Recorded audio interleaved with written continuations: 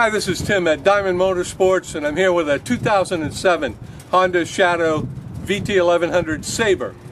The Sabre is kind of the bad boy of the Honda Shadow line. It has a nice low seat height and pulled back bars, and it really has that image of it as being like kind of a street rod.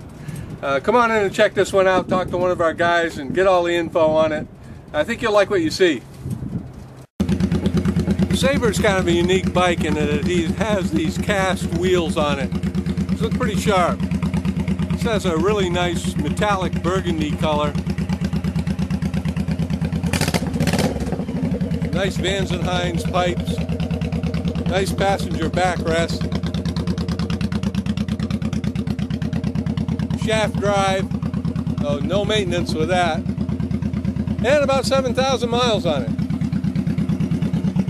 Come on in and take a closer look at it.